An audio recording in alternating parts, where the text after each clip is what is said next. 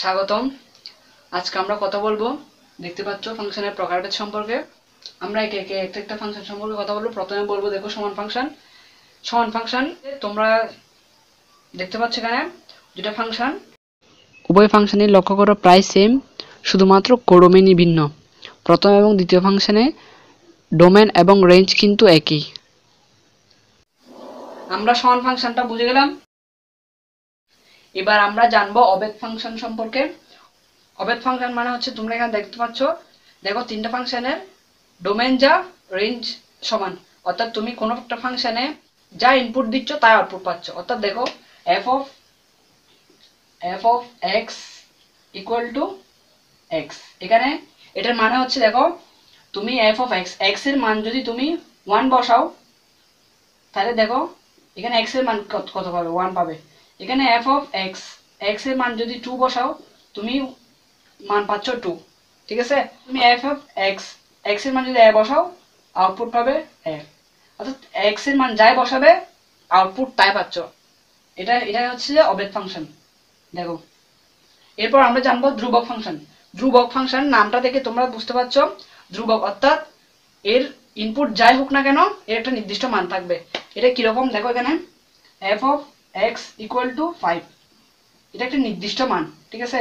একটা নির্দিষ্ট মান যদি দেওয়া থাকে, তুমি এক্স এর মান যাই বসাও না কেন, 1 বসালেও মান পাবে 5। এখানে এফ অফ এক্স এর মান এ বসালেও মান পাবে 5।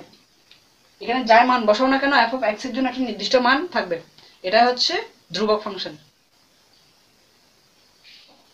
তাহলে আমরা ধ্রুবক ফাংশন কি বুঝে গেছি। এরপর আমরা জানবো ইনটু ফাংশন সম্পর্কে। ইনটু ফাংশন হচ্ছে অনটু ফাংশনের সম্পূর্ণ বিপরীত। বিপরীত মানে আমরা অনটু ফাংশনে কি জানি? অনটু ফাংশন বলতে তোমরা বুঝতে পারছো সার্বিক ফাংশন। অনটু ফাংশনে কোডোমেনের সমান রেঞ্জ হতে হয়, অর্থাৎ কোডোমেন যার রেঞ্জ তা হতে হবে। কিন্তু ইনটু ফাংশনে তার বিপরীত। কিরকম? এখানে codomain not equal to range. তোমরা এখানে দুটা ফাংশন দেখতে পাচ্ছ। প্রথম ফাংশনের কোডোমেনের সমান রেঞ্জ নয়, এবং দ্বিতীয় ফাংশনেরও কোডোমেনের সমান রেঞ্জ নয়। তার মানে দুটো কি? Into function.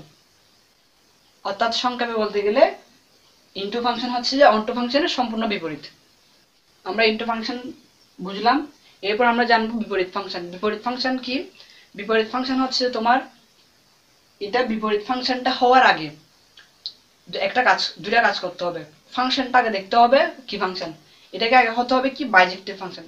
বাইজেক্টিভ ফাংশন কি? একই সাথে সার্বিক ফাংশন এবং একক ফাংশন। যদি কোনো একটা ফাংশন একই সাথে সার্বিক ফাংশন এবং একক ফাংশন হয়, তাহলে তুমি ওই ফাংশনের বিপরীত ফাংশন নির্ণয় করতে পারবে।